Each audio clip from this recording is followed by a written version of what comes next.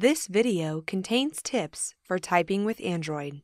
Your options and screen appearance may vary depending on the type of device you are using, the app being used, and the version of Android that you have installed.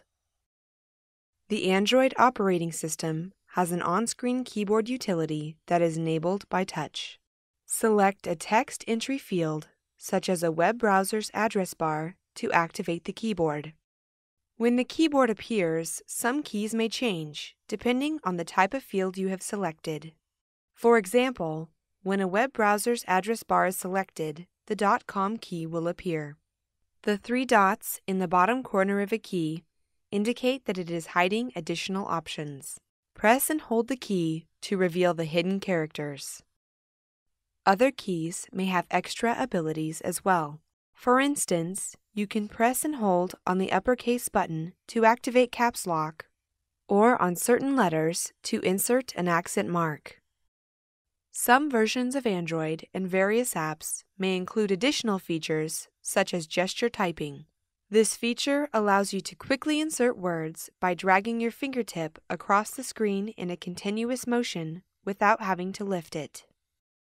As you are typing, Android will try to predict words and will give you suggestions in the blue text above the keyboard. Touch a word in blue to insert it, or press and hold to show more suggestions. If you want to zoom in on the screen, place two fingertips on the target area and then spread them apart. To zoom out, pinch your fingertips together. Double tapping on the screen will also zoom and resize the display automatically. To make a selection, press and hold on a piece of text until a blue box appears, and then drag the blue tabs to highlight the text you wish to select. A menu will appear that may include options such as cut, copy, share, and search depending on the type of text selected. To paste, press and hold on a text entry field and then touch Paste. Another way to quickly enter text without using the keyboard is by using the dictation feature. To activate dictation, touch the microphone icon on the on-screen keyboard and begin speaking. For example, if I say Android dictation, the words should appear on the screen.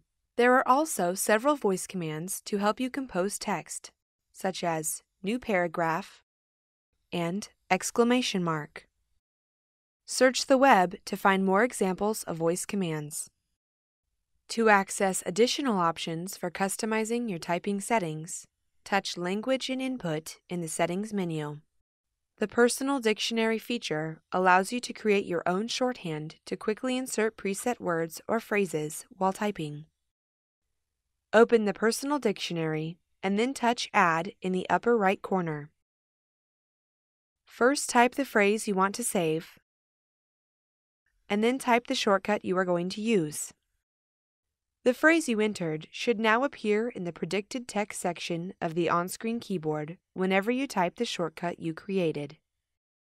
If you prefer not to use the on-screen keyboard, you can connect an Android-compatible Bluetooth keyboard to your device.